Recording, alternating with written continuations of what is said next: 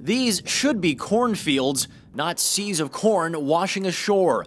Daviess County farmer Charlie Hayden says he didn't know he bought himself lakefront property. The flooding has put Hayden and his family at its mercy. You have no clue.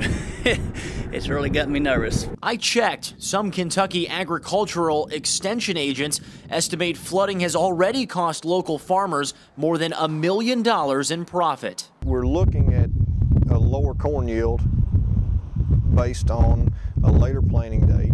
The corn that was established, some of that's going to have to be replanted, some of it's going to have to be spotted in, some of it will be left alone, but it's had so much rain it's probably taken some yield off. Like Hayden and many other farmers impacted by flooding, it's the uncertainty of how they will get fields repaired, what crops now they should plant, and most importantly, when to plant. Every day we lose is another day of yield loss with corn, and usually by now all of our corn's planted and we're starting to plant our soybean crop, and we've done nothing. We have no crop in the ground, no seed in the ground, and just really concerned about what to do. We definitely will see some 24-hour operations when we go back into the field, because we want, if possible, we want to try to get all the corn we can get planted before June 1. In '97, I was a senior in high school, and I just kind of worked for my dad, but now it's my cousin and I's responsibility, and it affects our family, our pocketbook, and everything.